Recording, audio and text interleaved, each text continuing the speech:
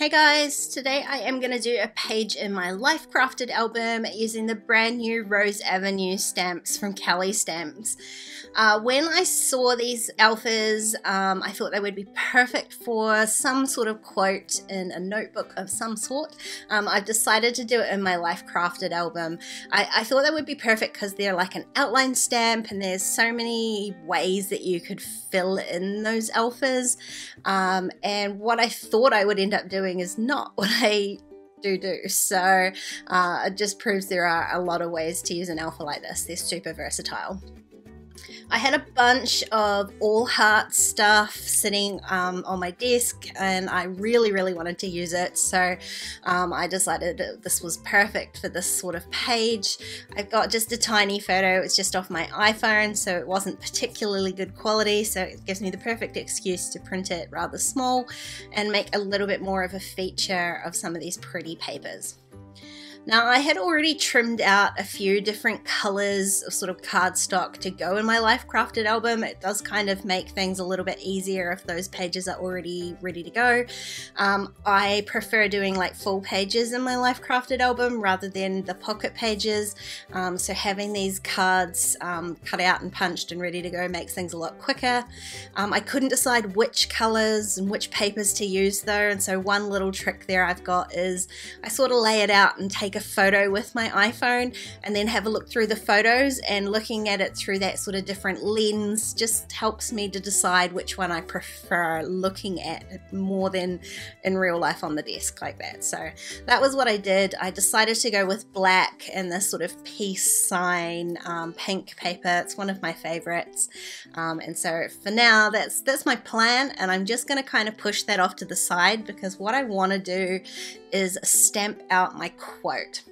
Now, how I'm going to fill in these alphas is a little bit different to what I thought. I thought I was going to stamp them on a pattern paper and then maybe use some watercolors or some colored pencils to sort of color them in. What I decided to do instead was to just stamp these alphas on a whole bunch of scraps from this collection, stamp each letter onto a different pattern paper. And when I say that, I mean there'll be more than one, more than one letter of each pattern paper, but just kind of randomly stamp them out. And then I'm going to fussy cut them, and that gives me kind of an alpha to then use on my black cardstock background. So choosing the black like I did, I definitely wasn't going to be able to stamp pretty successfully straight onto the cardstock. So this is a really fun way to be able to make your own alphas that are then going to stand out off the page. I'm definitely not going to make you watch all of this because it did take some time, but I'm using some VersaFine ink and just stamping out each letter. I do have my quote written out on a piece of paper beside me just off camera, you can't see it, so I am trying, you'll see what I mean in a minute, I am trying to make sure I get all of the letters that I need to do this quote in, and I am stamping them in order. But I did stop doing that and then just went through it, which probably wasn't the best bet. You can see I'm kind of using a combination of scissors and a knife and a cutting board just to trim really roughly around the outline of the letters, and I am leaving a tiny bit of that pattern paper.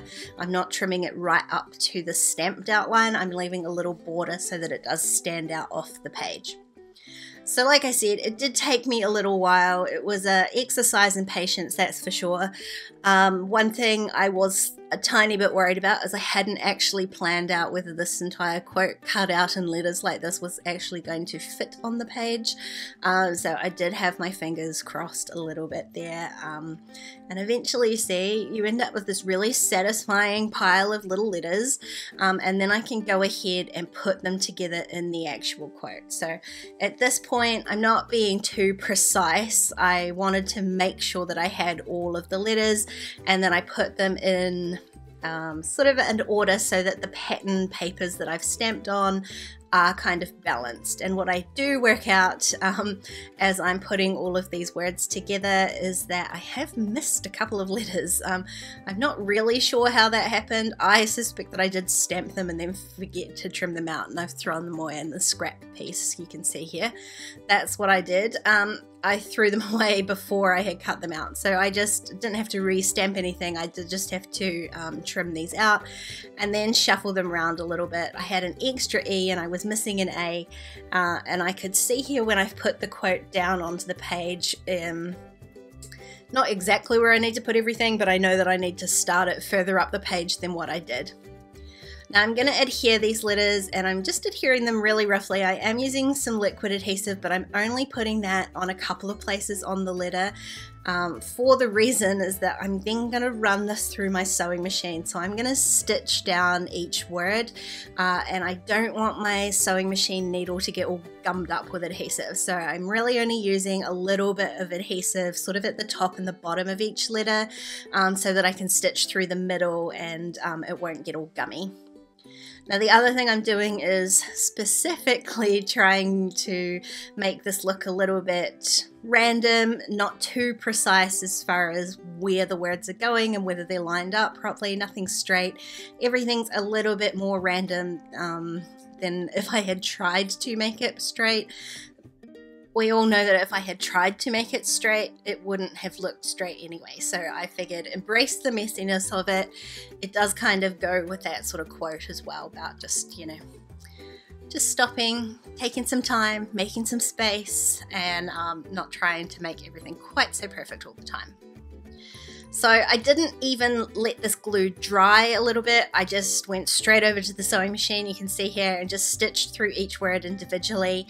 I'm going to trim off all of the little ends. I didn't really love that kind of messy look, so I'm trimming them all off front and back. There were a lot of them. Sometimes I love leaving the little threads, especially with an open page like this on my notebook. I love that texture, but there were a lot of threads on this one, so I decided to trim them all off. Now I'm going to start working on the right hand page of this spread, and I wondered again about not making everything so straight. So I started off by working out whether I could tilt this sort of background paper and kind of make it look purposefully messy. The perfectionist in me did not enjoy that, so I went with straight. I've just stuck that straight down onto the cardstock background. The paper size that I'm working on is 5, like each side is 5 by 8 1/4. So a 6 by 8 paper pad doesn't quite cover it. So you can see I've got a little border of that black around all 4 sides. Now I'm just going to layer up a few pieces behind my photo, and the back piece that I've used here, this kind of crafty looking paper, I adhered that by stitching that around 3 sides with the sewing machine, just so it gives me a tiny little pocket on the page, and I'm going to use that pocket to add some journaling on a tag, or I'm looking for a cut apart piece here, and there was kind of a tag shaped one, so I'm going to slip that in, and I will do my journaling on there later on, but it does give me a place to hide some actual journaling, hide some words without kind of overtaking the page. I have backed my photo with just a few little pieces. I'm really trying to use up the stuff that I've got, so I'm using up some of those scrappy pieces that I've already cut out or stamped on today, and then I'm going to do some embellishment with some of the few embellishments I have from this collection. So I've got the sticker book, and I'm going to make good use of that. It gives me a lovely flat page, and although I don't need to worry too much about things being flat in this album, I do like to have some pages that aren't totally bulky.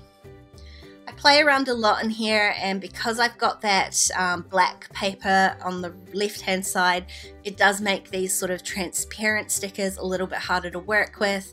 I played around with sticking one onto some just white cardstock to see whether I could use that as kind of an embellishment rather than a sticker, but I actually didn't love the way that it stood out too much on that black side and kind of took away from the actual quote that I've done, which is what I want to be the main focus. So instead, I'm just going to use a few other little embellishments that aren't from this collection once I finish here.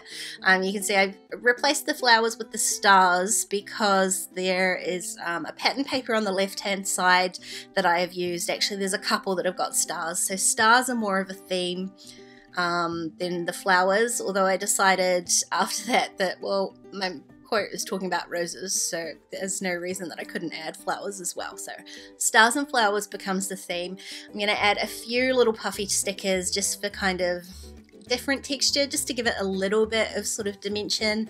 And then these are the other different embellishments that I pulled out that aren't actually from this collection. So I've got some kind of little silver, they're bigger than enamel dots, they're like really thick, they're kind of domed, so they're really fun to use, especially in an album like this. They definitely are a little bit too big for pocket pages.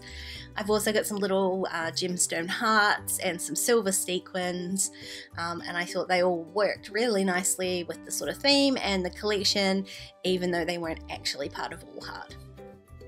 So that's what I'm using to sort of decorate the left hand side. I'm adding a few to the right just to tie it all together, and that is this page all done.